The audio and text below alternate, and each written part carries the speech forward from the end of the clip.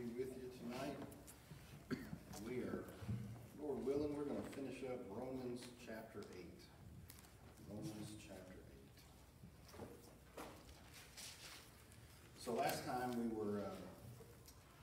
we were looking at the train that was bound for glory and the various stops, right? The foreknowledge, predestination, the calling, justification, and then glorification. You ever heard that song? This train is bound for glory. This train is bound for glory. Ain't nobody on it but the righteous and the holy. It's a distant relative of mine used to sing that song. Yeah. We're going to be down tonight covering verses 32 to the end of the chapter. But before that, does anybody have any questions about that material that we talked about last time? Foreknowledge, predestination. Oh, good. Y'all can teach me. Yeah. I'd just like to thank you this morning. I don't know if everybody was here for answering that question. That, like I said, sometimes people are so smart that they, you know what, I was telling Peg coming, I don't know if everybody heard the question asked, but I run across a thing, it was in Matthew, about where, who said, Jesus said that he was the son of the living God. And I asked Casey, I said, I don't understand what living God means. I said, I've always heard it, but I didn't know exactly what it meant. So I went on the computer, and I asked the computer what it means, and I got all kinds of answers. And when I got done, I still didn't know more what it started. Really confused. So I thought, well, David and Casey, but I don't know, I just kind of dismissed it, because I said, I don't know when I'd have the opportunity to ask them. Come to church this morning, guess what the first verse he read was? That verse out of the Bible. And I said, well, God said, well, I just laid it out there for you, ask him. So that's what I done. And the answer, when it was all done, when y'all got done, it made perfect sense. What worried me was that one of these days, somebody might come up to me and say, well, I don't understand, what does live with God mean? And I would, and that's not a question that somebody answered that you don't want me to answer. Mm-hmm. So, that answer that I got made perfect sense. Because I was telling Peg, did everybody hear what his answer was? It was here this morning. Anybody didn't hear what he said? The living God, when I listen to that, if you're talking to idols, I told Peg coming up the road, say your car is your idol. That's a good one to pick on. Everybody likes your car. If your car starts talking back to you, you need to go see Casey. But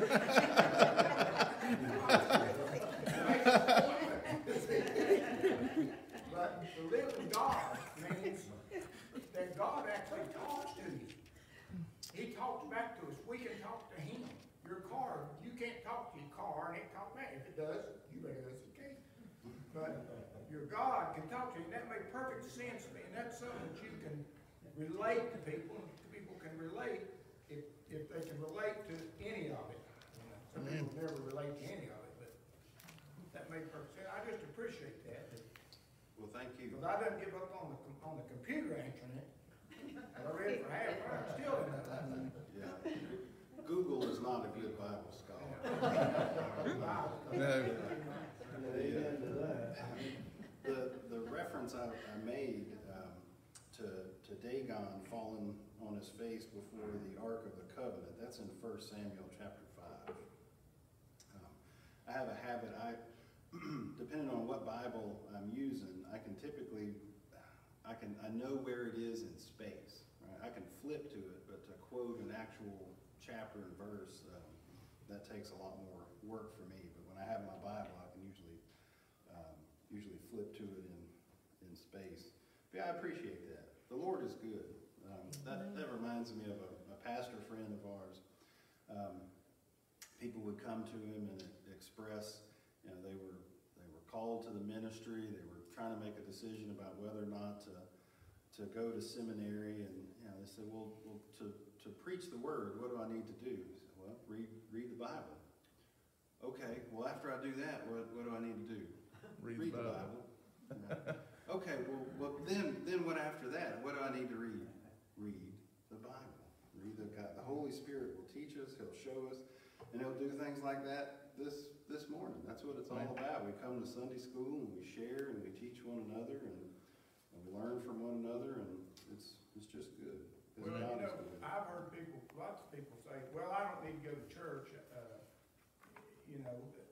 but that's why you need to go to church. Because there's people in this church that know things that you don't know. And there's things in here that you may know that other people know. But that's the idea of church, is get church people together and talk to one another and learn things and understand things that make I don't believe like the computer. It's got a bunch of people on there, probably very, very smart people. But that don't mean they know a whole lot about the church. Amen. You need to get with people from the church that like church and willing to study about it and understand it, and then you'll start grasping things a lot better. Right. Absolutely. That's why we don't forsake the assembling of ourselves together. God has a plan and a purpose, and He doesn't put anything in His Word that He doesn't want us to know and understand and learn from and apply it to our lives so that we can live faithfully. Well, another thing that in the church that I've learned, ask questions. If you don't understand it, ask questions. Mm-hmm. The church is not going to jump on you. Amen. If you don't understand it, ask. Amen. Don't sit there and not understand it. Ask. You can tell I don't mind asking. And we don't want to be at the mercy of Google. Teach us the Word of God. Yeah. If y'all notice, Peggy said amen on that one.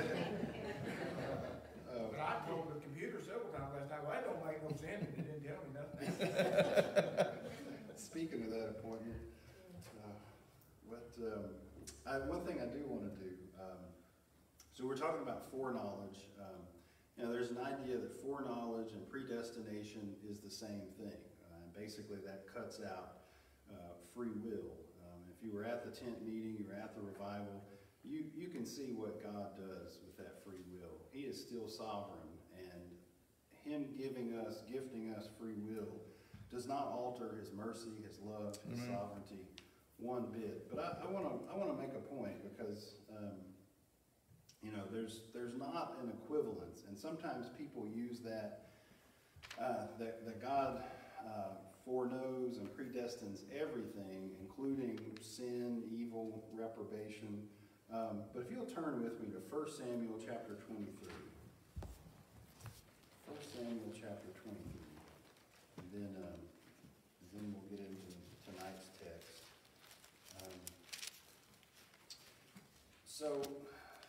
So to set up the context here, the Philistines came up against this fortress, Keilah. They're robbing it, and so David goes and he helps them out, right? He goes and rescues them. And David is there, and he's with his men, and Saul catches wind that David is there at Keilah. And so, chapter 23, verse 7, it was told Saul that David was come to Keilah, and Saul said, God hath delivered him into mine hand, for he is shut in by entering into a town that has gates and bars. Okay, so he was going to be trapped, he was going to be stuck. And Saul called all the people together to war, to go down to Keilah to besiege David and his men. Then in verse 9, so David knew that Saul secretly practiced mischief against him. I love the King James English. he's got all the people of war, they're coming for him, and that's mischief. And he said to Abiathar the priest, bring hither the ephod. Okay, so the ephod, this is a tool that they use to talk to God, to ask God something. You had that, and there's a connection there. If you remember the Urim and the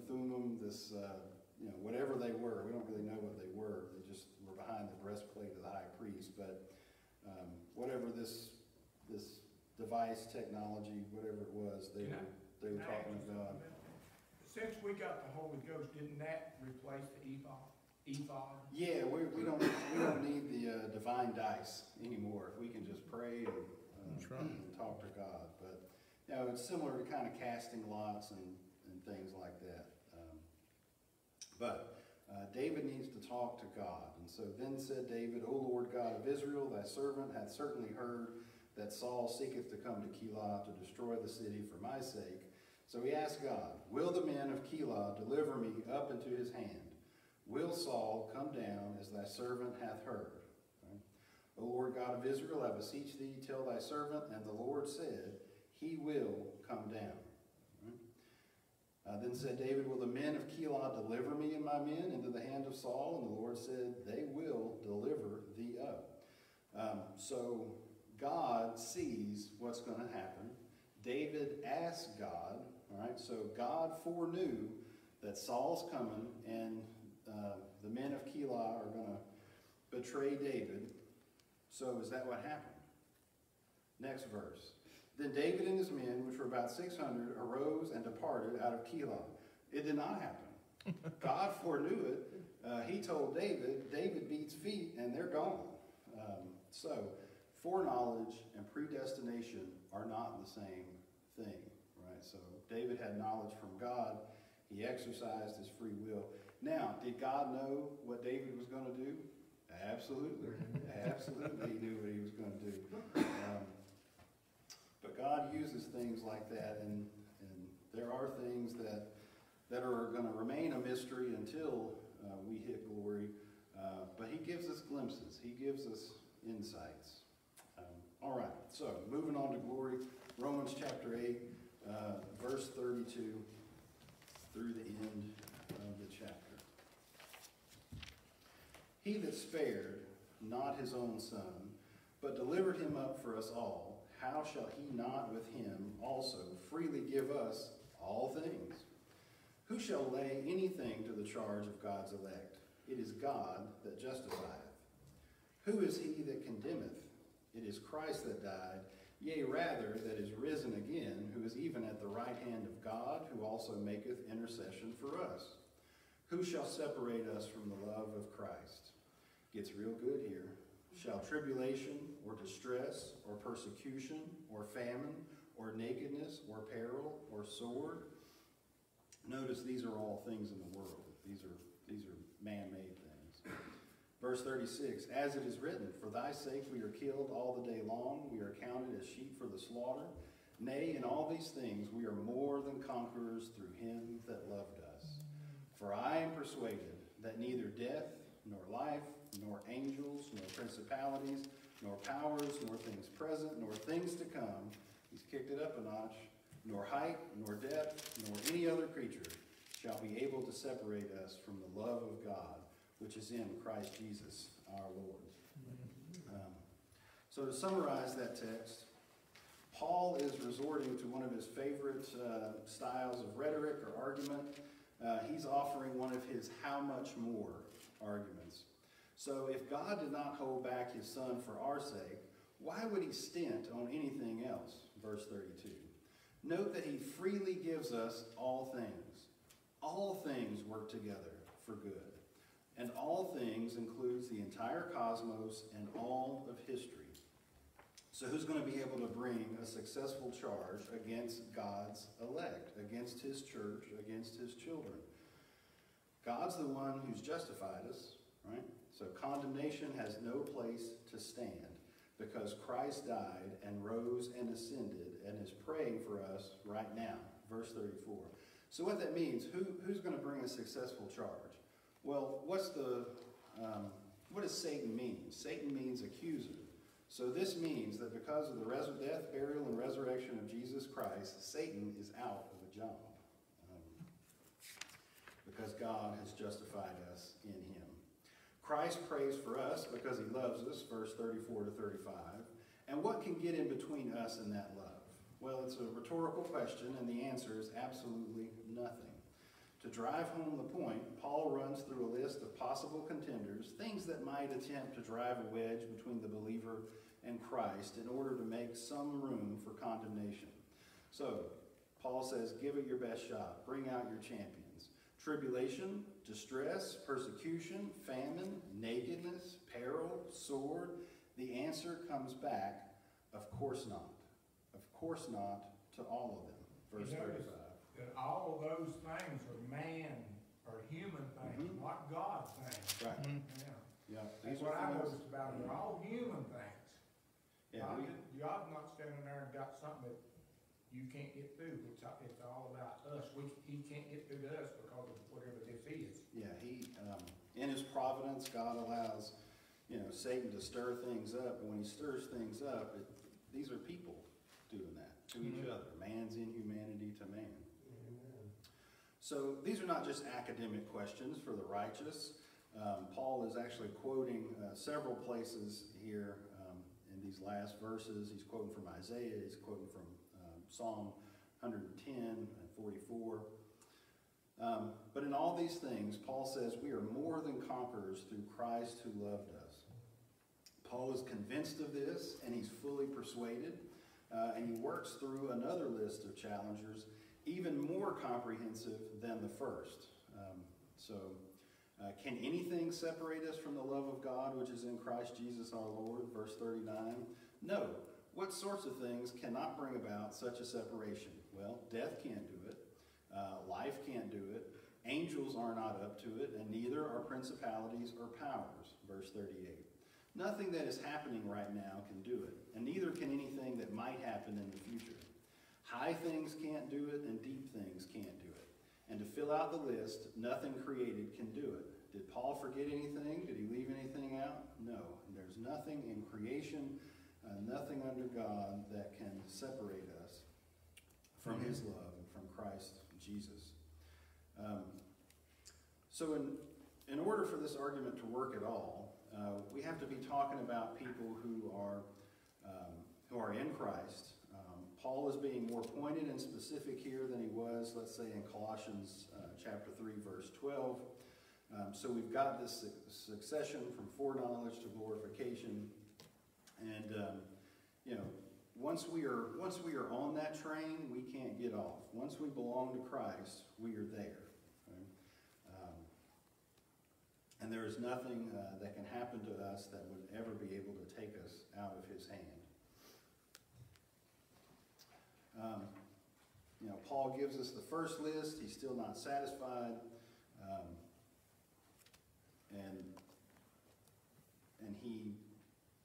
He adds the second list to cover the entirety of creation. So I want to point out some of the things that were quoted from the Old Testament. So verse 33, who shall lay anything to the charge of God's elect? It's God that justifieth. Let's take a look at Isaiah chapter 50. Isaiah chapter 50.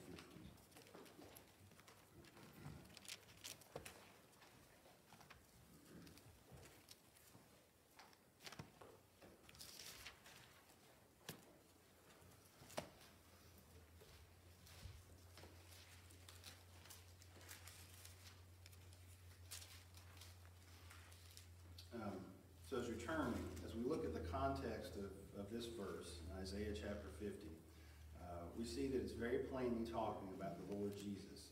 Or rather, it is the Lord Jesus who is speaking through the mouth of the prophet. All right, so let's take a look. Isaiah chapter 50, verse 6. See if this sounds familiar.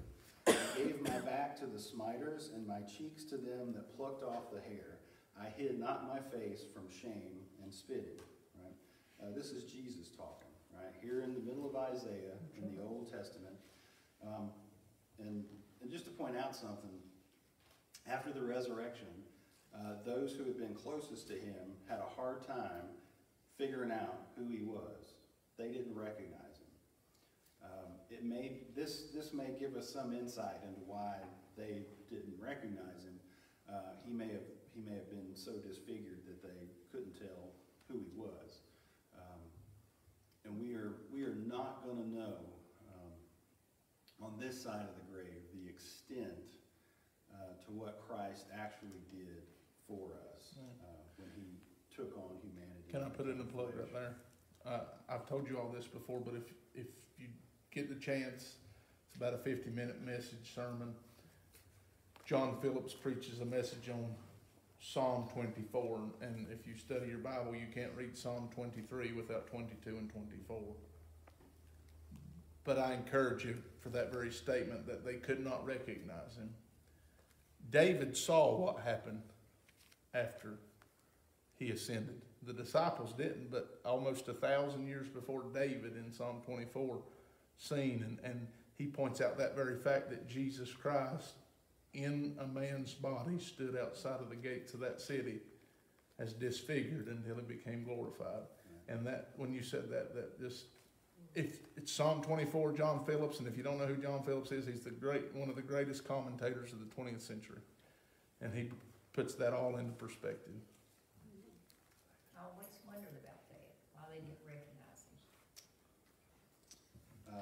Verse 7, for the Lord God will help me, therefore shall I not be confounded, therefore have I set my face like a flint, and I know that I shall not be ashamed. He is near that justifieth me. Who will contend with me? Let us stand together. Who is mine adversary? Let him come near to me. Behold, the Lord God will help me.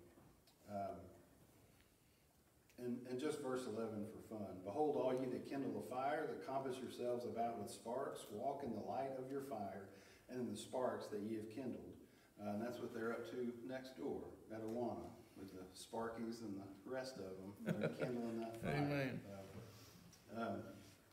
So here we see that he allowed his abusers to pull out his beard. He set his face like flint. There's a cross-reference there for Luke chapter 9:51. So this means that this particular triumphant cry, God is the one who justifies, so who can condemn? This is found first in the mouth of the Lord Jesus here in Isaiah. And because he can speak in that way, all who are in him are invited to do the same. We repeat these words after Christ Jesus speaks them. Verse 34, who is he that condemneth? It is Christ that died, yea, rather that is risen again, who is even at the right hand of God, who also maketh intercession for us. So Psalm 110, the Lord said to my Lord, sit at my right hand until I make your enemies your footstool. According to Paul here, Christ's position at the right hand of the Father is not a position detached from earthly affairs. He is ruling from that place, and he is interceding for his saints on earth from that privileged position. Thus it is that he will, through his efficacious prayers for his church on earth, overcome all his enemies. And he will be there at the right hand of the Father until that moment comes, and then he will return.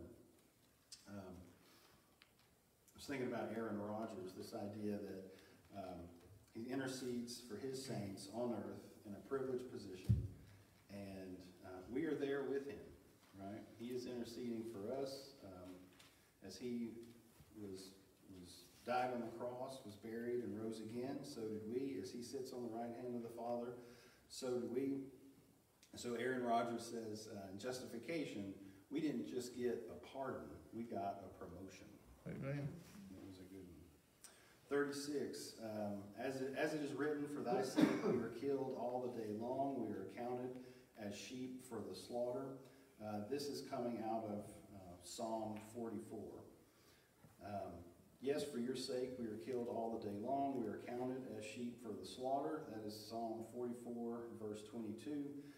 This citation provides us with a striking juxtaposition. Paul is exulting in the triumph of belonging to God's elect and says that nothing can separate us from the love of God, which is in Christ Jesus.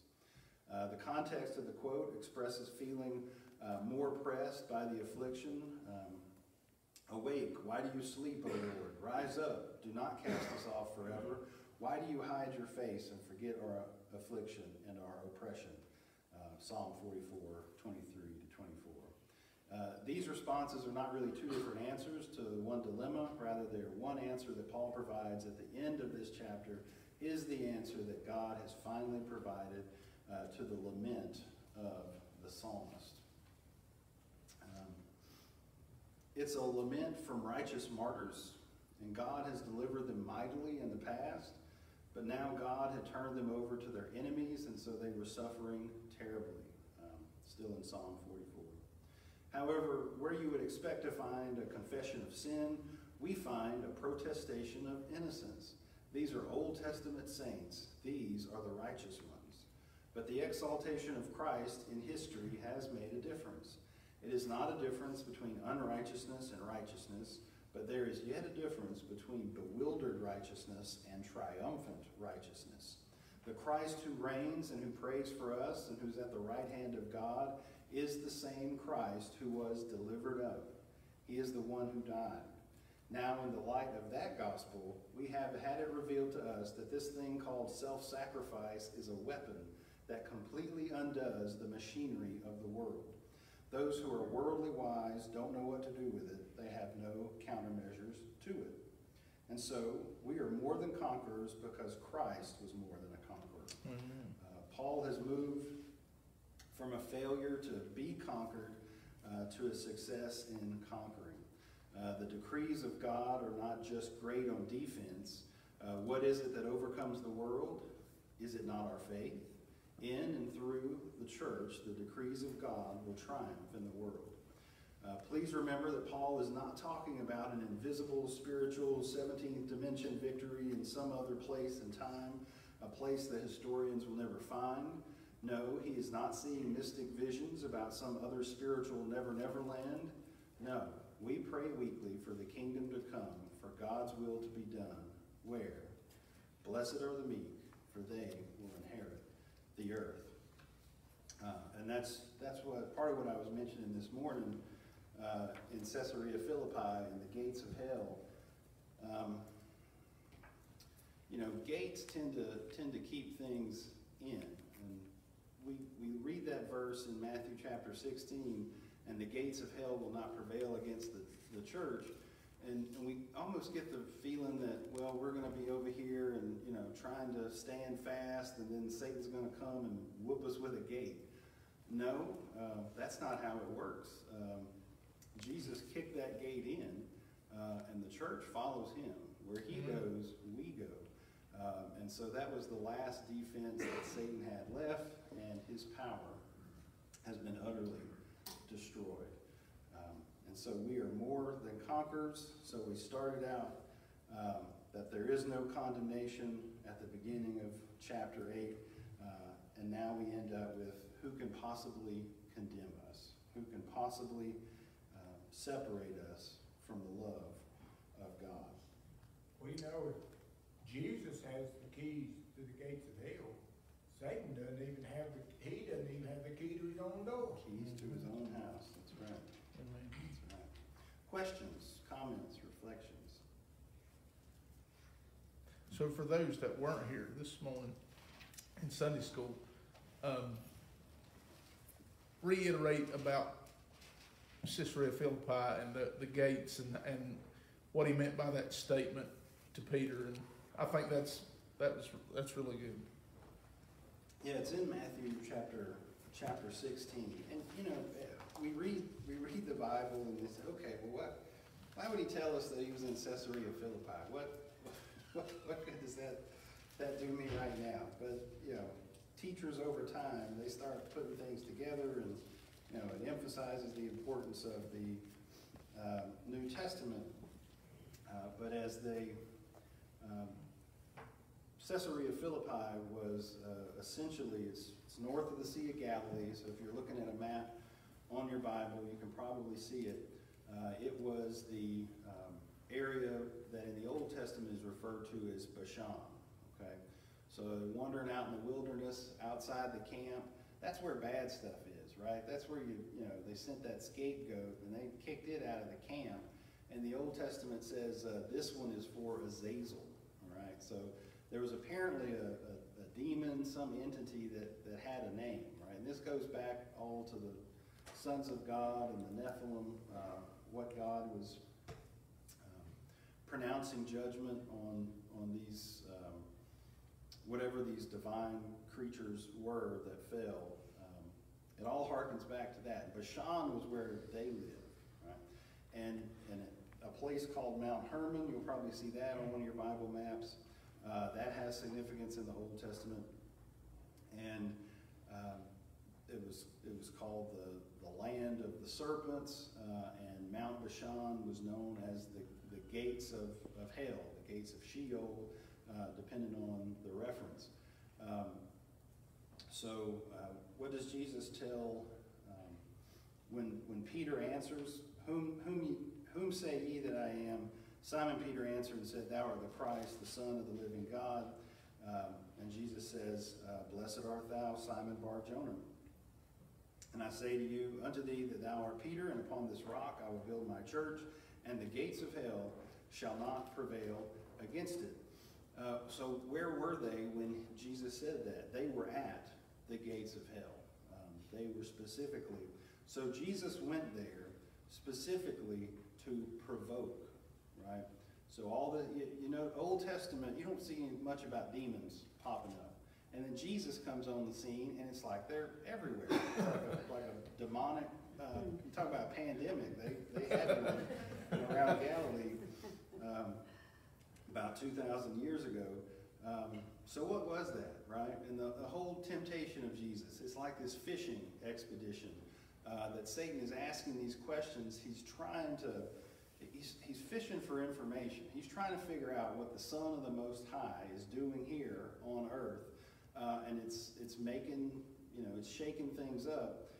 And then Jesus goes to this place, this specific place, and that is where he builds his church, right? He's founding it on this statement that he is the Christ, the Son of the living God, and he is provoking the forces of evil, the unseen realm, Satan, into action, right? Shortly thereafter, Jesus starts telling them, look, I'm going to have to suffer things from the elders and the priests and the scribes, the religious people, and be killed and be raised again on the third day. He begins to teach them and show them that. But this is Jesus Christ orchestrating his own crucifixion. There was nothing that caught him by surprise. Judas, he tells Judas, what you're going to do, go do it. Go do it now. And Judas does. I never thought about it like that before. What you was talking about, Satan didn't know what Jesus was here for. Right. I always thought, I just never thought about it that way. That here's Jesus pops up. He knew who he was. And he's saying, I got to figure this out. What's he doing here? I thought I had all this. I thought I had this world. This world was mine. I had it forever. What's he doing here? And then I assume he knows now. But back then he didn't. Good probability. Yeah, well, I think that's the point. Had Paul makes that point. Had they known, right? Had Satan known what he was doing, he would not have done it. They would not have. Yeah, he was just blundering around, and some of it got him in trouble. Jesus is going to the cross, and Satan thinks, okay, I've got this thing licked. I've got it won now. He had no idea that death was going to bring about life for the entire world. It's like what you say, if he'd have known what that was going to happen, he would have been trying to keep Jesus alive. Right, and he's the pride, the blinders, the hatred of man, the hatred of God. It's showing him, it must be about power. Right? What can you do? Jump off the building? I'll give you all these kingdoms. And Jesus completely refutes it all with the word of God. Well, Satan, when you hear what you just said and then put it together, Satan thought he was here for power too.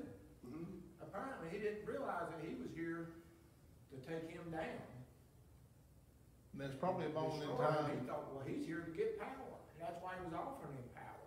There's probably a moment in time where Satan had a checkup, and he thought maybe I should have stayed put. Pride makes us think we can. That's right. And he was full of pride, so he was probably thinking he already had everything taken In care of. Isaiah, he says, I, Yeah. me. So many times you can see the pride just building and building and building. And, yeah, I mean, as best we can tell and scholars can tell, he was the third man on the totem pole, so to speak, as far as the angels are concerned.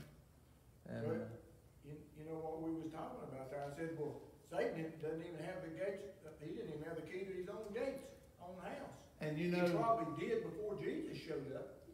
and I appreciate that the other night when the brother played that song. And, you know, that was very eye-opening for a lot of people. Most people never heard anything like that from 1979. The devil's not some little red guy with horns and a pitchfork. His name meant angel of light. Many believe he was the choir leader of heaven. What's the best way to entice the human mind? Music. We know. And it has. And it has. Yes. I don't care, me and Miss Carolyn was talking about it. I don't care if you like rock music or bluegrass or country or whatever. But if you would cut the lyrics out of that song, it has one of the most catchiest beats. And I thought while I was sitting there, especially those that grew up through that, there was a part of you. If you're being honest with yourself and honest before God, you almost tapped that foot or patted that leg or caught rhythm with that beat. And I thought about that as that song was played. How many people in that crowd almost got in rhythm with just the music? Didn't have to have no words, just the beat of the music. You know, I was thinking about that Bible verse you were talking about David and the mischief and stuff, and it reminded me of what David used to do for Saul when he played his harp. It calmed Saul down. And you know, a lot of gospel music, when you're listening to it and it's praising the Lord and it's all about the Lord, it does soothe your soul and it makes you joyful countenance. But you can go and you can listen to, you know, songs out in the world, you know, country music, you're going through a hard time.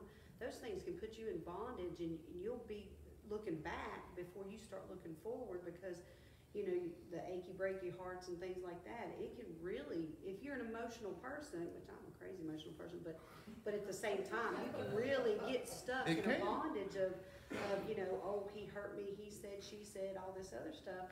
But if you can get those things out of your life and focus on Christ and his music and the things that people are trying to give honor and glory to, boy, what a joy steps in, because it's about the Lord. It's no longer about us. And it reminded me, I kind of wondered why they said mischief in there, because David may have, you know, had his little teeny miniature harp to play for Saul to calm him down, you know, because he was after him, you know. And then when David would play his harp, his soul was soothed through David's playing. So it was just a kind of one of those comical things. And if you don't think music plays a part, a big part, see if I can remember this.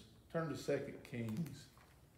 We gotta finish up, but 2 Kings, chapter number 3. I believe that's what it is.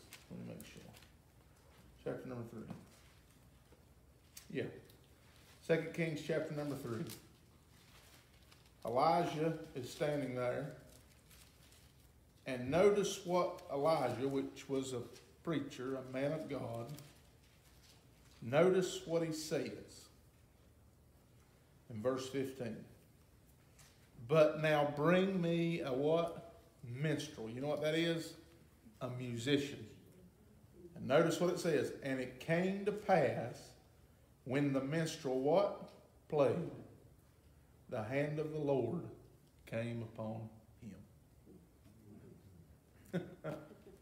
And music is a gift from God. And so Amen. all of God's good gifts, Satan's going to manipulate and try to counterfeit. Yeah.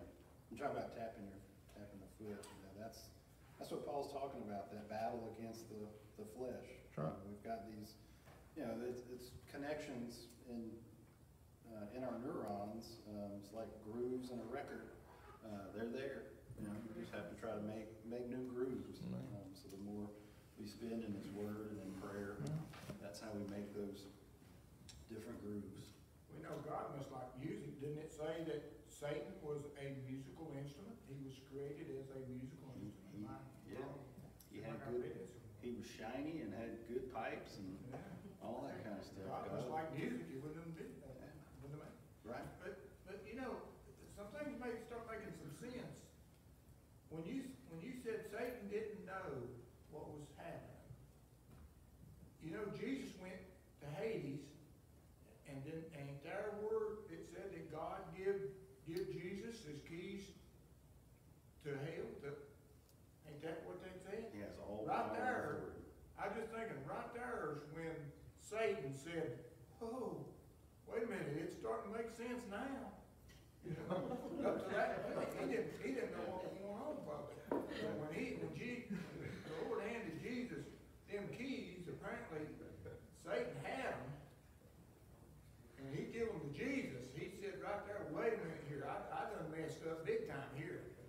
And that's the march through history. How do you get, 12 men that start in an upper room, and before long, the empire that has been persecuting them has bent the knee to Christ Jesus, and it spreads throughout the entire world. It is good and powerful, and God is good and powerful. It's something that you say that, and I know we gotta go, but I'll stay here all night. It doesn't- me too. You was talking about looking at your maps this morning, and this Bible doesn't have it, but the one I had this morning did. It showed, the title of it was "The Spread of the Gospel." I'd never seen that before till in that particular Bible. And it showed just a bleed of red out from the nation of Israel into Asia Minor, and Italy, and all that. And I thought, you know what? How far has it bled out? It's covered the globe with the gospel of Jesus Christ. It's wonderful. So let's go out this week and do the same. Amen. Because we are more than conquerors because He is more than a conqueror. Let us pray. Gracious Heavenly Father, we thank you for the opportunity to gather together to open your word, Lord. Thank you for revealing your perfect plan, your power, your grace, your mercy, and your peace to us through your Son, Jesus Christ, Lord, and his death, burial, and resurrection. And we look forward to his returning, Lord. Now I just ask that you bless each one here throughout the week, Lord, that we would be proper ambassadors for you and your kingdom, Lord, that we too would be representatives of the gospel, ministers of reconciliation to a lost world, Lord. Just pray that you would give us the strength and let us remain ever faithful, Lord, and in our remembrance, your perfect love for us, Lord. For it's in Christ's name I pray. Amen. Yeah.